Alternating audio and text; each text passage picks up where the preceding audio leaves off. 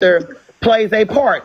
You have never seen, and his baby brother, that he's not too much in the picture, but his other brother, Daryl, don't want no parts of it. No parts of it because Rolandis, you didn't have to do this. You didn't have to go this far as you went for money. So now you're stuck in a situation to where Joe could expose him to what he have, and that would hurt them both. But if it do go that far, yes, Joe is going to expose what's going on in their relationship about his HIV and about his syphilis.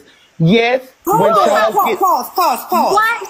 Safari. Wait a minute. Press rewind. Charles got the package too? Charles got syphilis, definitely. Now, has he passed the HIV on? I'm not sure of that. But I know Charles has the package? Yes, Charles has the package, syphilis. Charles had syphilis. Fix it, Jesus. Take the entire wheel and throw the car away. Wait a minute.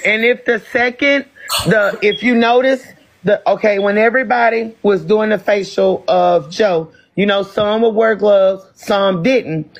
They made sure, well, at the time, the manager made sure of, hey, listen, we have to put this in black and white. You know, no one ever mentioned that. We know the marriage was done by the manager, and the manager put that out. But as far as anything of Joe ever proving anything, Rolandis would not say with the bumps on his lip. I'm not talking about that. I'm speaking, even though, of course, we know we all heard of herpes simplex 1, 2, and 3.